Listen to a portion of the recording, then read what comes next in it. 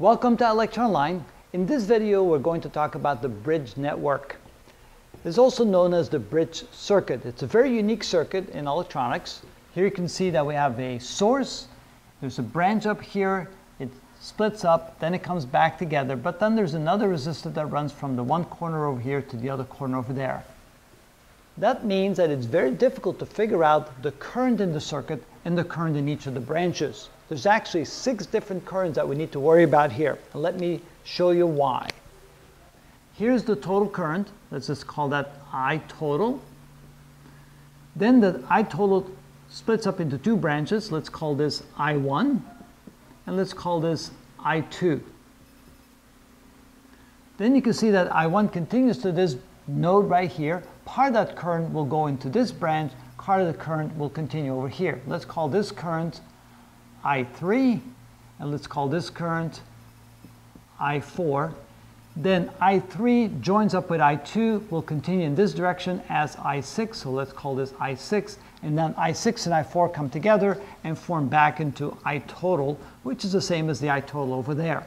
So essentially, there are 6 unknowns in this circuit. We could use Kirchhoff's rules to try and figure out what these are. We can find some of the equations by looking at the nodes and simply summing up the currents that enter the node and summing up the currents that leave the node. For example, one equation could be I total equals I1 plus I2. Over here at this node right here, we have 1 current entering, 2 currents leaving. So the second equation could be I1 equals I3 plus I4. Then we have this node right here. We have 2 currents entering, 1 current leaving. So equation number 3 can be I2 plus I3 equals I don't want to call it I6. I think I want to call this I5 so that it matches the resistance R5. So let's call that I5. And then coming together here, I can call this another equation. I can say that R4 plus I5 entering this node is equal to I total leaving the node. So I4 plus I5 equals I total.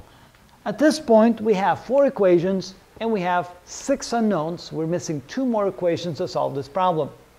The next 2 equations can be found by using Kirchhoff's second rule. That rule says that if we go around any loop, any closed loop, and add up all the voltages, those should add up to 0. So here I have 1 loop, here I have another loop. Let's call this loop 1 and loop 2. Let's start at this location right there and go around each loop and come up with 2 more equations and see what we get. So for the 5th equation, we're going to use loop 1. Starting from this point, I move up against the current, therefore I have a voltage rise. That would be the current times the voltage, and I forgot to write my 1 there. Let's call this I1. And so the voltage rise would be 5 times I1, the resistance times the current. Then I come here with the same direction as the current, that's the voltage drop, minus 10 times I2. And finally then to complete the loop, I go against the current right here, that's the voltage rise, plus 2 times I3, and that adds up to 0. So there's equation number 5. And finally, to get my 6th equation, I can go around this loop starting at this point, number 6. I move with the current, that's the voltage drop, minus 2 R3. With the current, minus, that's the voltage drop, 6 times I5. And then here I go against the current, that's the voltage rise, plus 4 times I4, and that adds up to 0. And there's my 6 equations that I can use to solve my 6 unknowns.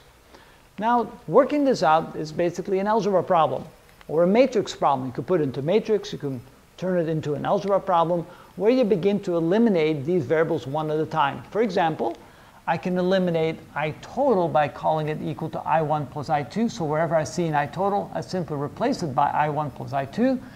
Probably over here, so call this I1 plus I2, and I total disappears. Now I have 5 equations, 5 unknowns, and I keep on eliminating those variables. I'm not going to work it out completely here because I would need a lot more board space than I have available, but at least you can see how the problem is set up and how to work it out. But actually there's an easier way to do this. There's another technique that we can use to turn something that looks like a triangle into a Y-shaped circuit. That's called the delta to Y conversion. In the next video I will show you how to do that so that we can find the total current in the circuit in a much easier fashion. At least you now know how to use Kirchhoff's laws to at least solve a bridge circuit like this or a bridge network. But let me show you in the next video the delta to Y conversion to see how you can actually work this out a lot simpler. Stay tuned for that one.